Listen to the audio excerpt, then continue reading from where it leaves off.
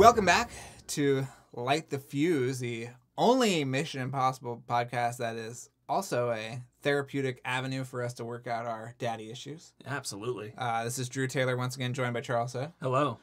And we got a little update on the daddy stuff, because I know you guys want that. Lauren Balfe, who's a constant listener, and... I don't know if he listens to the show. Yeah, you're right. I don't know if he listens. But we talk to him on Twitter sometimes. We talk to him on Twitter. He engages with us occasionally over social media. We love him. And for a brief moment, No, he does listen because he was referencing an episode that we were talking about wanting him to adopt us. But I think we tweeted out that episode. So he might have just specifically listened to that episode because we said that it's about Lauren's music. Okay. So we don't know. We're not sure if he listens to every episode, but he listened to that one. Right. And he said he was going to maybe adopt us. And we were excited because we need some positive reinforcement. We like him being like a creative type. Right. And then, sure enough, just as soon as he was going to make us customary kilts in the Balfe name, you know? Yeah. He said he was rescinding the adoption papers. Yeah. And we felt so bad. Then later, so this is the update. Yeah. Later he said, I'll get back to you in a month. I still have the receipts for the kilts, thankfully. So he's thinking about it. So, you know, hey, put the vibes out there for us to hopefully get back in Lauren's good favor. Yes. We've just been sitting by the phone waiting for him to call. Right. I don't think he has our number. But Queenie does. Yeah. She'll call us. His assistant will call us should any problem arise. But this episode we're doing a little detour into some fun new terrain for us. Yes. We're talking to Carlye Wisel, who is a theme park journalist. She writes for Travel and Leisure mostly, but has a weekly column on Syfy and is a good friend of mine. And we brought her on the show to talk about the upcoming Paramount parks in London and South Korea. Yes. So they announced that one is coming to London in, I think, 2024. Right. But she gives us an update. She has the inside scoop on what's going on there. Yeah. And then the one in South Korea, I think, was supposed to open in, like, 2022, but that also seems like it's been pushed back. So she gives us all the details on that. Yeah. And we talk about what attractions we think will be there. Yeah, and actually as an update, since we talked to Carlye, I sent it to you. You didn't respond, but there was an artist rendering of the London park. Yeah. And it had a little, like, you know, it had like it was a Godfather themed restaurant. It was like the Corleone Ristorante or something like that. Nice. But then like 2 doors down from it, they had an MI training center. Yeah. And it had a couple of like Tom Cruise. It looked like it was him on the side of the Burj Khalifa. It was like I didn't catch it was that. like him dangling on there. We'll post this on the social media, but it was like a pretty cool little thing there. And we also ask you guys to tell us what attractions you want to see at this park, and we will. Oh, that's funny. I'm showing Drew the picture now. Oh wow! There's a couple of Tom Cruises hanging off the side of a building here in the MI training center, and the old MI from MI3 type treatment. So this is just an artist rendering. We'll post it. That was supposed to be of the London park, but Carlye gives us all the good updates. Yeah, and then we'll be back next week with part 2 of Carlye's interview, which is also great. Yeah. We talk about food and other things. So and get ready now. You'll hear the transition music. Yes, that Kevin wrote for us. The not legally dissimilar transition music. And we'll be back at the end of the episode, so come back then.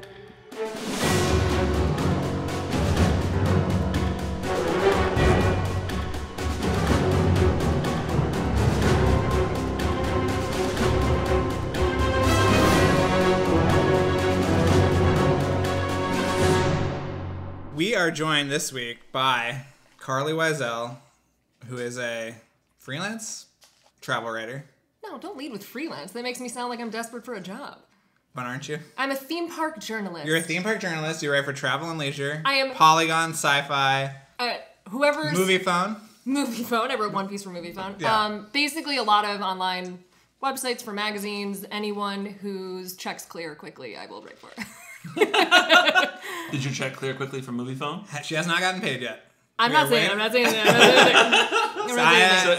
Did you bring Carl? Because Drew is what is your position exactly at I am a managing editor, executive editor, whatever. For what it's worth, I did say I would write the story for free. And then he kindly was like... I will pay you for it. Yeah. But now it turns out that her wish is coming true because she hasn't gotten paid yet. What was the story? I really wanted to visit the new Big Bang Theory set as part of the Warner Brothers tour. Oh, wow. Okay. Yeah, I love a sitcom. So, yeah, you went. Yeah, I went. It was. Yeah. So the set is part of the store? The so tour. at the end of the Warner Brothers okay. studio tour, which, by the way, I'm not making money off this, but it's great. You should do it. Yeah, I've never done it. It's fantastic. At the end of it, you go to what's kind of a museum, and they have the Friends set. That's where you can like pretend you're in a Friends scene and like sit in the couch in the coffee shop at Central Perk or whatever. And then now they added the Big Bang Theory set, so you can sit on the couch, you can sit in Sheldon's spot. It's very shrunken, but on your iPhone it looks real. But I thought you said, but that's like the only actual set. Yeah, they were like, we have it all. We have the cafeteria, and the cafeteria was like the corner of the room. It was like a mannequin wearing an outfit, and they're like, see, it's real. I need to do that backlot tour. That's the only backlot I haven't been on. It's the best one. I've never had any meetings there or anything. People at Warner Brothers, they don't You like do me. know if you have a meeting, you can just kind of wander around and no one will stop you. I do that all the time with Sony and Yeah. the other lots. Just kind of like mosey, go to the store. Paramount. Go to the store. Yeah. I gone into got some good stuff at the Fox lot. Ooh. You know, yeah. I've gone to the props place in the Oh, Warner that's Brothers cool. lot, and they were like, do you want popcorn? I was like, yeah. So I just walked around and ate popcorn.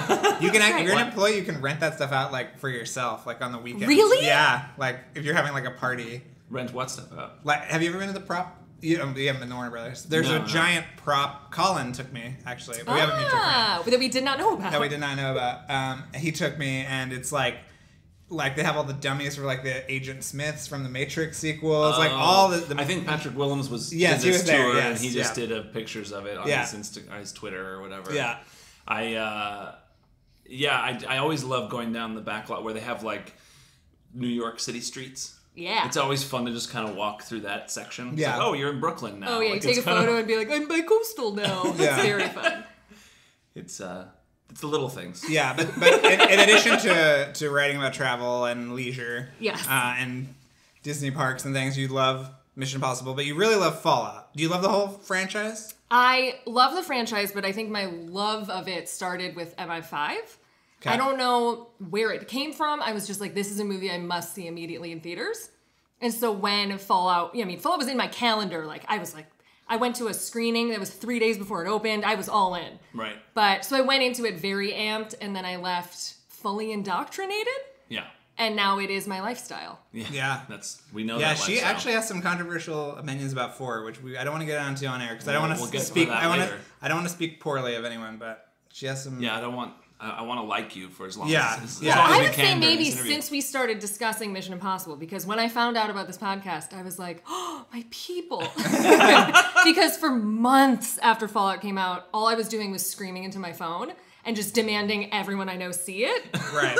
In a way that, like, definitely people were talking behind my back, not sure if I was okay. Right. Well, if you should have talked to us, we would have known you were okay. Yeah, I know, yeah. but I didn't know you guys then. And now I do, and it's great. Yes. But Wait, so going back to the Rogue, you said something about Rogue Nation pulled you in. Was Yeah. there a trailer or something? Was it because then we just did a trailers episode. We did a marketing episode with Kendra. Oh yes. And we were looking at all the trailers. There was that great trailer with the Fuji song. There was the one great with trailer with the Led Led Zeppelin song. Like, was there something what was it that pulled you in? no offense to all of your music guests you've had on, but it was none of those. It was just, I think it was just like summer, air conditioning. My favorite food is popcorn. Like, why wouldn't I want to see these films? Okay. Was that a December release? No, that was No, summer. Rogue Okay. Nation was July, I Yeah. want to say. I was just into it, and no one asked me a follow-up question, so I just ran with it. But Fallout is really my one true love. Yeah. Yeah. We understand that. That's It's real. just a perfect movie. It is. It is. You get and so you have much. the vinyl. You have the vinyl soundtrack. I have the saw vinyl that, because yeah. you guys. I'm like really obsessed. You tweeted the link to the vinyl. I bought it immediately. I like needed to And we figure out. found out that that's only one pressing, so be glad that you did. We just talked to Mo from Mondo, and he Oh my gave us. God. There's a whole box Look at set it coming. sitting So there. yeah, Oh, and I'm so stupid. The thing was inside of it. yeah. Oh, you found it. Okay. Yeah. She was looking for the the extra, plexi the disc. bonus. I kept being like, Drew, you didn't get it. It was in there. Okay. It's just like it's in there. Yeah. I got it. And so today we're going to talk about theme park possibilities. Yeah, Yes. we're gonna. And you just actually did meld all of research, the something that worlds. we did not do. Well, I am a journalist. Yes. Even though I'm only going to talk about my own opinions. Right. But yeah, I did some research into it, and I realized that I don't trust that they're going to do a good job with this. So which park? Is this Korea? Okay. So now we've got the South Korea. Yeah, so let's you can brief us on this, because you said you've gotten there's more information since the initial press release. Yes. So there's a Paramount tie-in to 2 international resorts that are opening, both of which will have amusement/theme parks TBD. Don't know if they will be more on the theme or amusement side. The London. What is that? The difference between theme and amusement? I consider a theme park to be somewhere that has very fleshed out theming in each of the lands. So somewhere like Six Flags, there's not much of a different feeling between the areas that you go. So that's an amusement park. Okay. Whereas something like Disneyland. What are you saying about the Scream Punk district in Six Flags Magic Mountain? The most well-themed area of any theme. Just kidding. Is that a real thing? Oh yeah, that's where my Scream favorite. Punk? That's where Scream Punk. That's where my favorite ride, Twisted Colossus. Oh my God. So I've been a theme park reporter for almost 5 years now. And about 2 years in, I started to realize that I was like, maybe I should just go for it and be like, all roller coasters, just do it all, cover everything. And I started going on very big roller coasters and my body can't handle it. And so my doctor put me on beta blockers and was like, I asked around and people said, if you can't handle these roller coasters, do not go on them, you will pass out. And I'm like, give me the beta blockers. So I took them and went on Twisted Colossus and have never been back there. Really? Yeah. But you gotta admit, Twisted Colossus is an amazing roller coaster. I mean, I thought I was dying, but I did have a good time. Yeah. This is a Six Flags. Oh yeah, it's amazing. Yeah, I'll tell you so that. that's why I only cover theme parks. Okay. Which is, I feel like the park is an attraction in and of itself. Right. Whereas these Mission Impossible things are going to be more entertainment resorts with attractions. Okay. Entertainment resort being like it's going to be a hotel. So yeah, that's what's interesting. But will there actually be rides, or what? Like what is? Yes. So okay, the first one, which is London Resort, it's going to be in Dartford. It's about 45 minutes outside of London. And it has, I guess, a storied history where Paramount was supposed to be part of it and then backed out, but now is licensing their movies. Okay. Oh, right. So was this when they owned Cedar Point? I believe so. Okay. Do you remember that when Paramount owned all the Cedar Fair parks? Oh, okay. King's Dominion. Katie, you went. King's Dominion. When Paramount owned it, right? Didn't you go on the Top Gun ride? Yes, that was the first big roller coaster I ever went on. It was amazing. Wow. Drew is now calling out to his wife, who's in the other room. Yes, who went to the when they owned the Cedar. Our special roller coaster correspondent. Yes. So yeah, they owned a bunch of theme parks for I don't know how many years, 10 years or something in the 80s. That's when there was like an Italian Job. There was the Hurler based on Wayne's World, all these things. Right, yeah, you brought this up on the show before. That's right. Okay, yeah, I remember you talking about Face Off. Yeah. There was Face Off? Yeah. Oh, I did not know that. Yeah. There was a Drop Rides theme to Drop Zone, that Wesley Snipes movie. Wow. So, yeah, anyway. Wow. Yeah. So for this London resort, which is opening 2024, Korea's 2025, so London will be first. Oh, they pushed it back because Korea's 2022. Yeah, they pushed it back. Okay. But it seems like it's going to be Paramount, BBC Studios, and ITV Studios. So it's Paramount's licensing their stuff. Okay. I don't feel like they're very involved. From what I understand, it just seems like they're going to have, whoever's building it is going to have access to Paramount material? Stuff. Okay. Yes. Okay. And so that's do we have any idea what the things are that they're going to do? I mean, they said they're going to do Mission Impossible. In that initial article, they said multiple Mission Impossible attractions. There is no one on this beat. I mean, maybe it's supposed to be me. Yeah. I'm a little overextended with the slow rollout of Star Wars Galaxy's Edge over the past 12 months, but it seems like it hasn't even broke ground yet. Okay. So nothing is actually happening yet. They're just about to go forward. Right. So anything could change, but they did keep mentioning an attraction theme to A Quiet Place, which seems okay strange. Yeah, but there will be like another movie by the time that comes you'll out? walk into an area and have to be super quiet. That would be a funny thing if it was like a roller coaster, but you couldn't scream. Just seems like not a fun day out with your family. No. So yeah, that's kind of all of the details about that one. There's nothing else. It seems like they're getting ready to start, but the Paramount Movie Park Korea, which is the one that I'm putting my money on, it's opening as the second phase of this thing called Inspire Entertainment Resort, which is in Incheon, South Korea. It's right by the airport, which I didn't realize. So they're kind of opening this to be like, come to Seoul and stop and ride our Mission Impossible ride. Okay.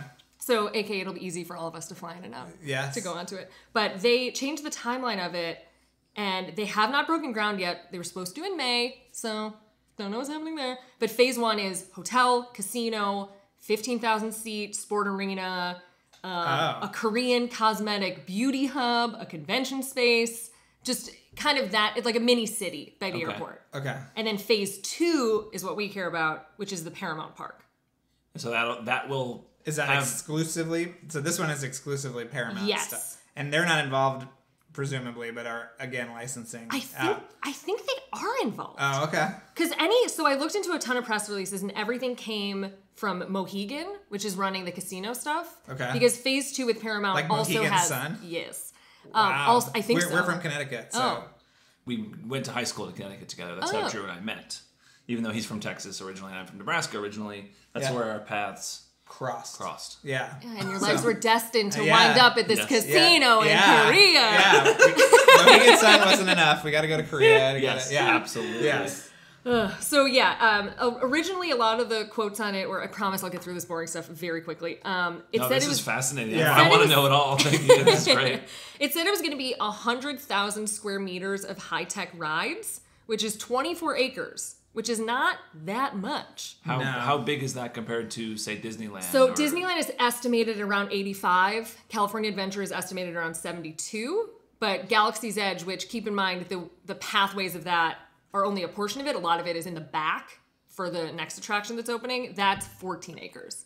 And this is going to be how big? So it's again? about two Galaxy's Edges. And is there a Galaxy's Edges opening? This is the Star Wars land we're talking about right now. Yes. Is that opening in Disney World this year as well? August 29th. And is that the same size? Yes. Yeah. Same exact. They've been saying it's 99% identical. Okay, so that one just has 2 entrances, not 3. Yeah. Right. 2 Galaxy's Edges will be the size of this Paramount Park. The entire Paramount Park. Okay. Yeah, and there's a lot of quotes that say it's going to be, I think they said something like 420 acres, but there's also going to be this casino and an eco-adventure park and some other stuff. Okay. So Paramount is about 24 acres.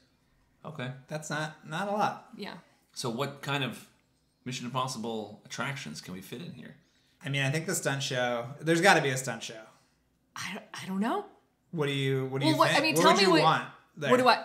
What I'm expecting and what I want are two very different things. Okay. Let's start with what you're expecting. Yeah. Okay. Start with what you're expecting. So when I sat down to go through these press releases yesterday, I realized I already know exactly what this ride's going to be just from how many of these rides I've been on. Right. And I mean, Drew, you're pretty well versed in parks.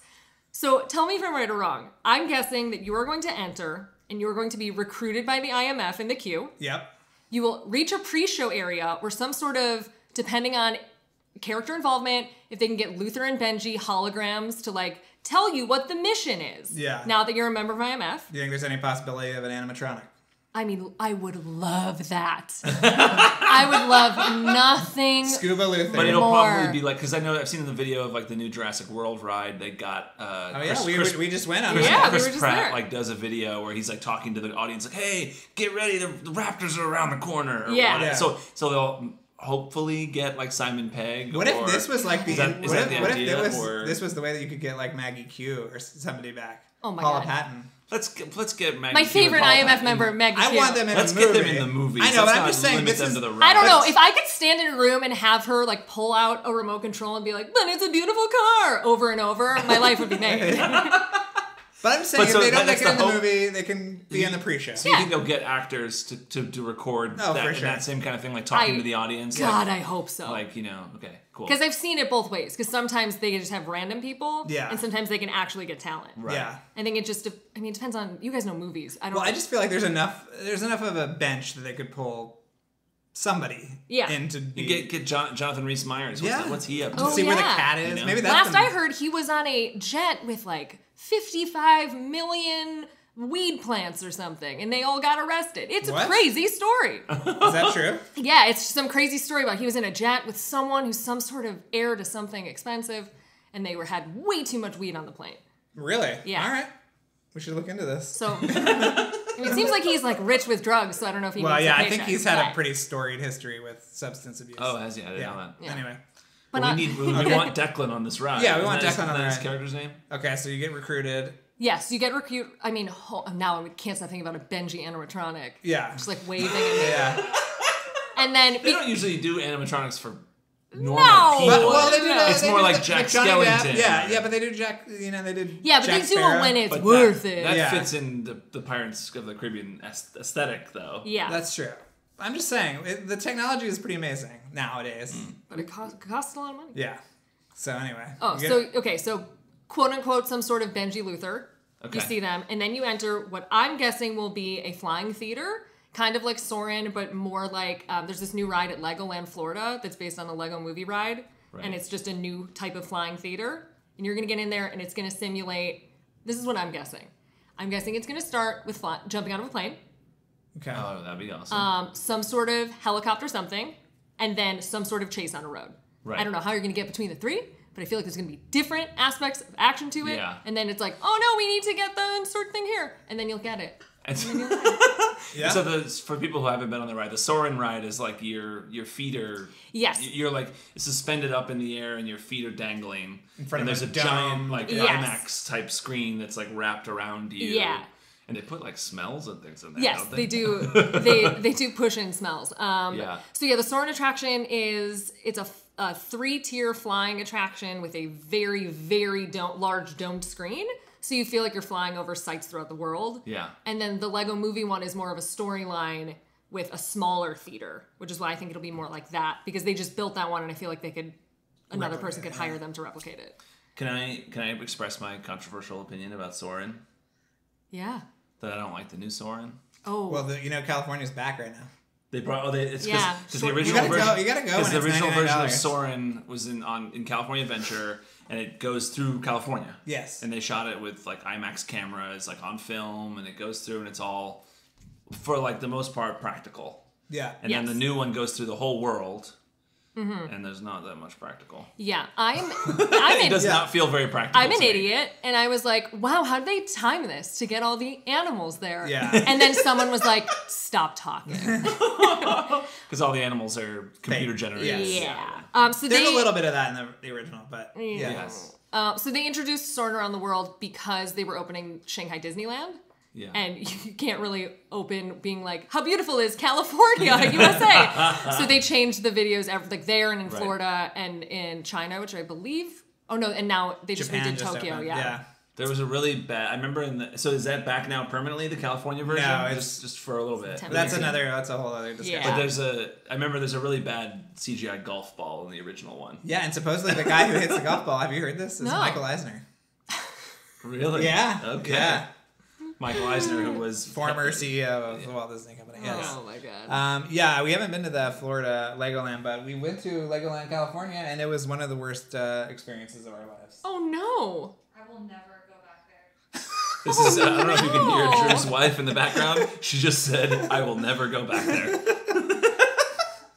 never, if I had children, I would never take them there. That is disgusting. Oh my god. Have you ever been? You've been to California? Only to Florida. Okay, the one in California is rough. Legoland. What is this? It's like in Carlsbad. Oh, here. Yeah, here, yeah. Anyway, don't go. But how was the Yikes. new ride? Oh, at Legoland, Florida? Yeah. I just wrote a whole story. That's why I'm like, Legoland, Florida. I know all of the exact terms that Yeah. are trademarked. Right. So they opened a whole Lego movie themed world, and it's really nice. I think Cool. they did a really good job it's not that big of a space, but they really made it very themed. And it feels like, if you're a kid, and it feels like the movie Yeah. kind of came alive. They can bring all the Lego movie stuff in there? Yeah. Yeah, What about I'm- Lego Batman movie? They probably can't bring in They those haven't, characters? I think they were focusing more on their own, like the Lego movie. Right. But I did meet Emmett, which was weird because it's a Lego that is the size of an Giant adult. Whoa. Yeah. That's creepy. Well, it's Yeah. also weird because the second movie didn't do very well. Oh, it didn't? No. The You're Lego, the movie the guy. I Lego don't know. movie sequel, right? Because Yeah, did Lego, Lego Movie Batman 2. do okay? It did okay. Yeah. Ninjago, not so much. I just Charlie, would assume- I said Charlie Chaplin? No. Jackie Chan. Isn't it? Yeah. Oh. No, I haven't seen that one yet. Need to watch it. It's not great. So, Wow. well, what are you guys hoping this ride is or expecting it to be? So wait, I is that think the one and only ride you expect? That's it? Do you think there's going to be a Yeah. stunt show? Because we think that there is. That is like a for sure thing. That there's Really? gonna be yes, we think that there's going to be some kind of like the Indiana Jones stunt show at Disney I World. love that Indiana Jones stunt show.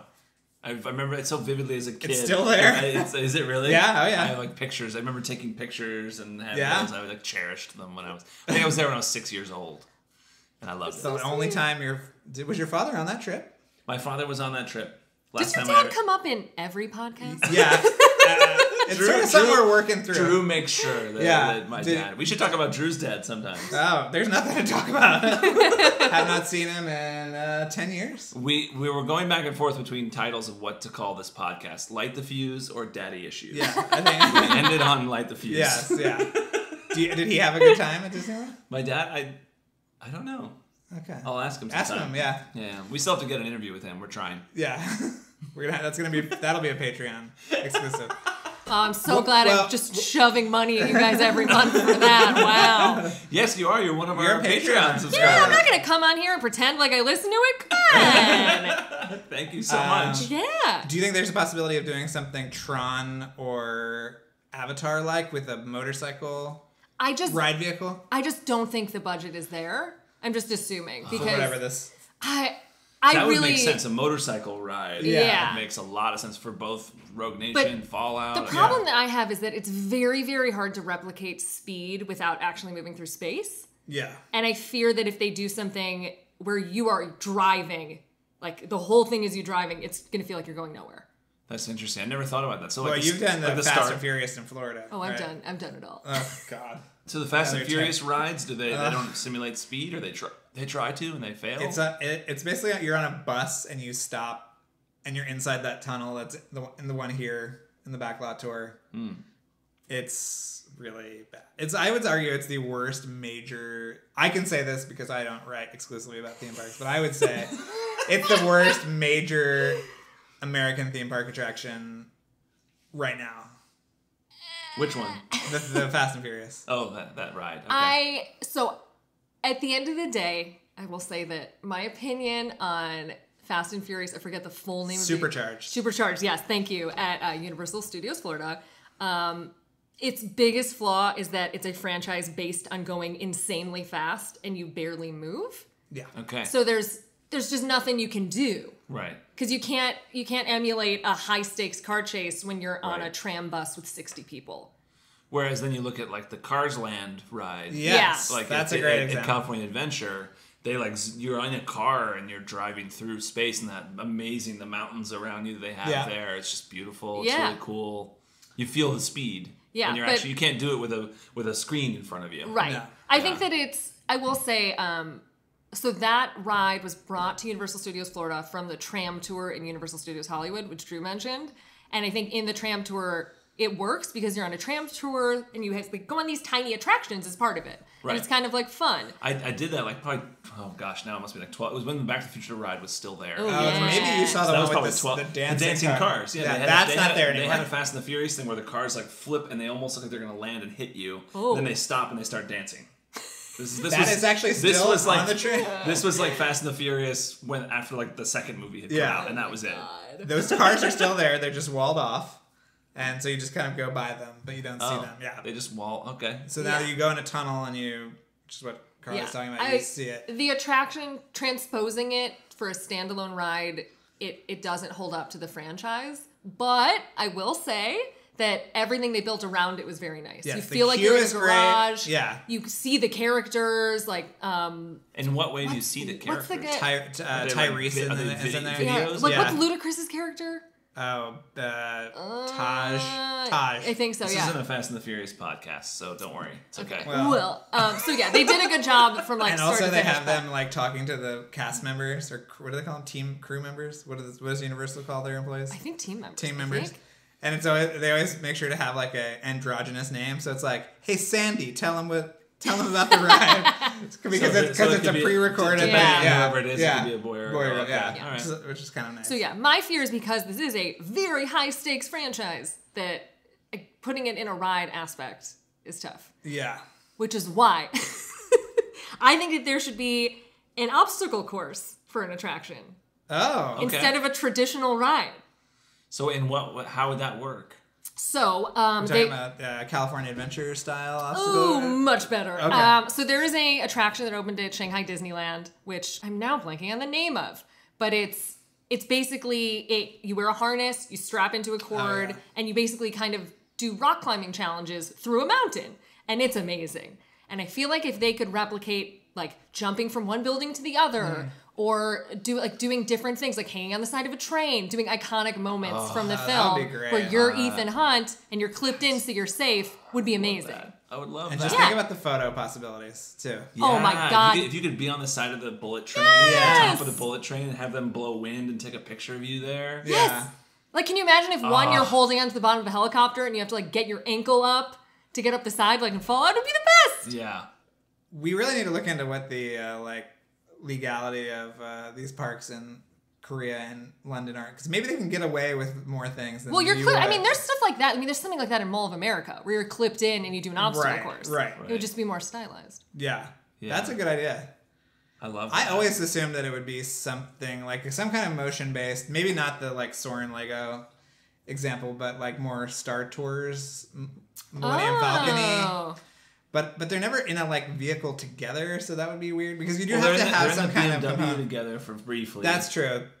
I will say that you could be transporting Solomon Lane with Ethan. We're in the back seat. The only thing they need to have is new filmed elements, because I think I like Millennium Falcon, Smuggler's Run more than you, but I think that we both agree that it is missing a like emotional connection because you're just in a video game. This is in the new Star Wars land. Yeah, so I think there has to be some kind of filmed component of one or more of the team members interacting with you to get throughout the ride, so that you have an emotional connection to what's So you have an emotional connection, so you're not just in a spaceship. I mean, I want Tom Cruise in the ride. I know, that would be that's the big question mark. Right. And I would say that it would. Next time we have to talk to McQuarrie, we're going to have to ask him if they've talked to him about this. About the ride. Because they would have to be filming it or the story would be kind of based on it. Yeah. Really, we should bring it up. Because they filmed the Guardians ride during the shooting of the second movie. They took 2 days. Oh, wow. So I think that, if this does have film components, it will be during 7 and 8 filming cycle. Which would work time-wise. Yeah. If these parks aren't coming until 2024 and 2025. Yeah.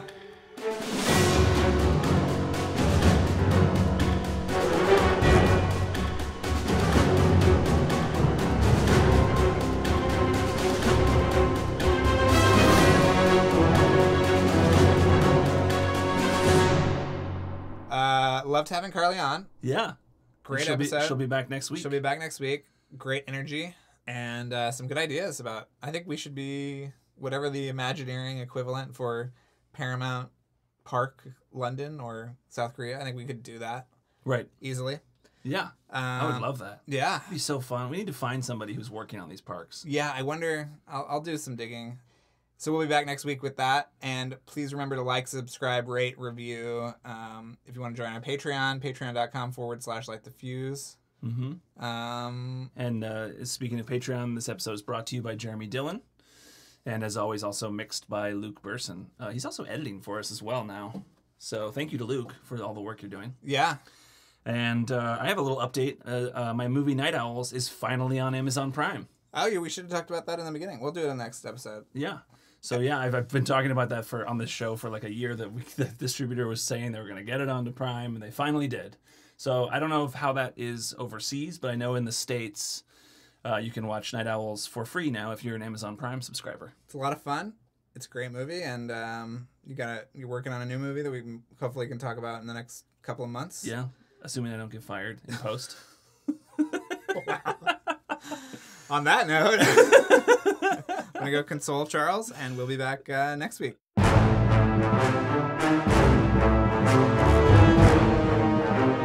Thanks again for listening, everyone. And before we go, another mission, should you choose to accept it. Please rate, review, and subscribe to the podcast on iTunes. And remember that you can follow us on Twitter and Instagram at LightTheFusePod, and email us questions or comments at lightthefusepodcasts@gmail.com. If you'd like to watch the original Mission Impossible television show, all 7 seasons are currently available to stream on Amazon Prime. This message will self-destruct in 5 seconds.